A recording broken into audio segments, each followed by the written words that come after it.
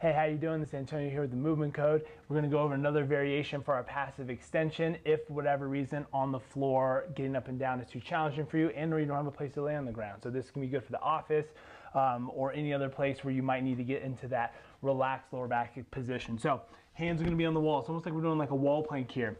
So notice I'm leaning into the wall. So my weight here is supported through my forearms. And from here, all I have to simply do is let my hips sag towards the wall. Now I use my arms to kind of press myself out. That way I don't have to like pull myself up. And we're just gonna go through our repetitions here.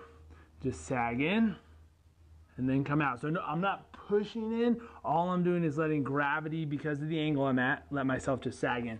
So we're going through that passive extension here on a wall. And these are just gonna be our wall extensions, okay?